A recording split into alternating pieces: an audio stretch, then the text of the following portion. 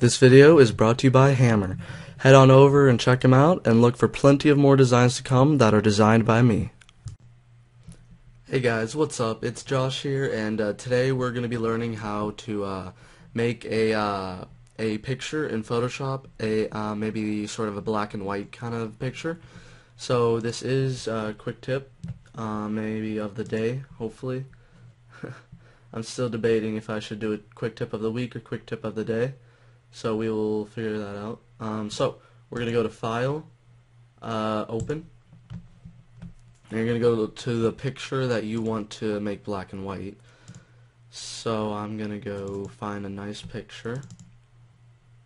We'll go here, we will go here, and we will use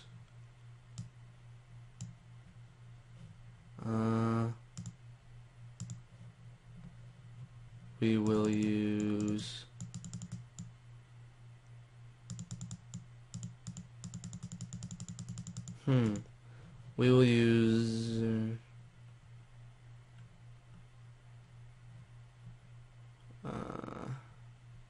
we'll just use this one.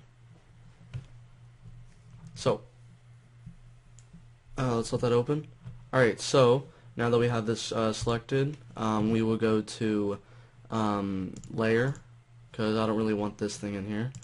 We'll just go to layer, make sure that's selected. Just take your marquee tool and just go like that, and then just do Control X, just get that out of there. And then we will go to adjustments, we will go to gradient map, and then what we'll do is go to this one, and it's already black and white, so we're basically done.